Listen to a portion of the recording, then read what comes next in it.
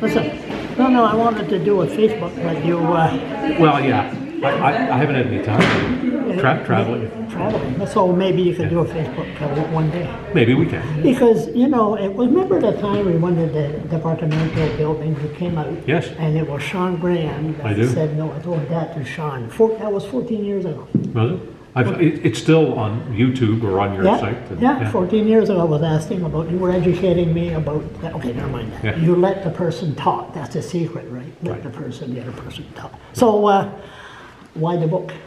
Well, I mean, it was at the end of the career, and it's a good time to look back at what went well, what didn't go well, and at the lessons learned. So, yeah, to me, it was just a good time to pause and reflect. And that's what I did. Reflect on what? Well, on the whole thing. I mean, you know, as you know, I was 16 years old when I got into the media. And, I mean, there's not a lot you know when you're 16. So I wanted to reflect on how the media had changed around me as I was growing up. But also at how the media changed me. Because I was a child, and then I was a guy in his 20s, and then I got to be a middle-aged guy, now I'm an old guy. So you go through all the stages of life, and yeah, sure, it was just a good opportunity to look at how I changed and how the business changed. CFBC. CFBC, great radio station. Yeah. You know, back when we used to have great newsrooms in St. John, Fredericton, Moncton, CFNB, CKCW, CFBC, CHSJ, these were great newsrooms. How come we don't have no more talk shows? Good question. Good answer. Well, I think the answer is that the formats that the radio stations are running, by and large, are all music driven. And it used to be back in the old days that a station would have music in the morning and then a talk show and then more music and so on. But now they want the unified sound, and most of the formats are all music. There are talk shows, I mean, Halifax still has it, has a phone-in show. How come New Brunswick can't have one? Well, I think it's that the radio stations don't have the format for it. Now, might there be room for a radio station to do it? I would think there probably is, but I don't know enough about the programming there. I'm sure Gary McDonald would mind going there. Gary probably do a great talk show. What's with this Facebook thing?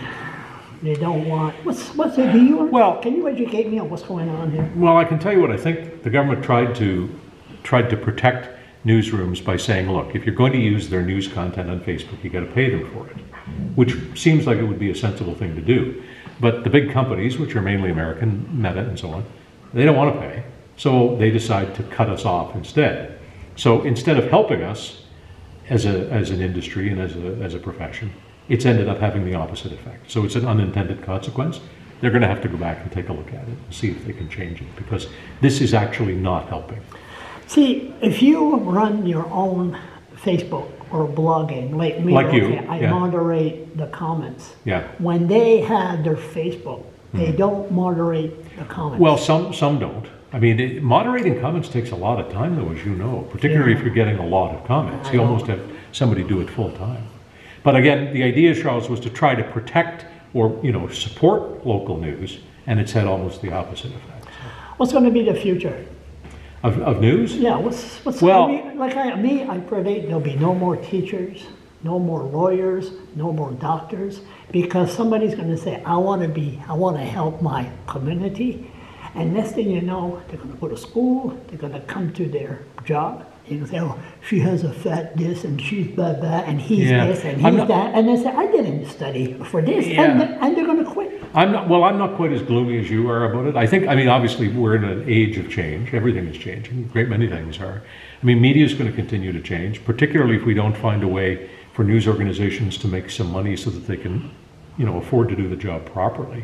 But again, I'm not as pessimistic as you about the loss of all the other professions. But, fair-minded people can debate some of the decisions we're making, and we should, but let's just, be civil, like you and I are here right now. Civil, You and I have always been civil. Oh, yeah, okay. So how many people were in Charlottetown last night? I don't know. There was a lot of people here. There was a pretty good crowd here, yeah. I was very happy. I think we had about 60 or so. 60? How many in Halifax? Oh, about 120 maybe. So you never, I see first time somebody approaching you to run for politics? Oh, over the years I had the political parties suggest that I run, federally and provincially. I mean, I thought about it, particularly when I was younger, but I decided it wasn't for me. How about you being a senator?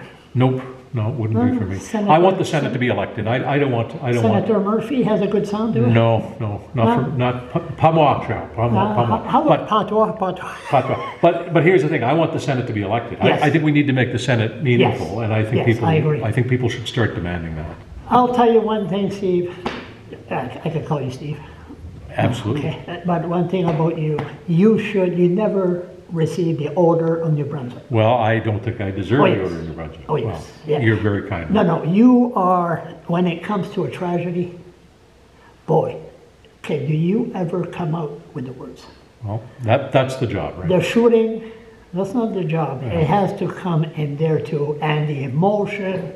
Every time, see, I'm Scottish and I got tears in my eyes. I'm not supposed to show emotion, but I don't agree with speak that. so well. I think I mean, it's important that you don't allow, when you're on the air particularly, you can't allow emotion to overcome you entirely, but you should never lose touch with the emotion. If you, as a news anchor, if you're not feeling some of the emotion, you're probably too disconnected to do the job.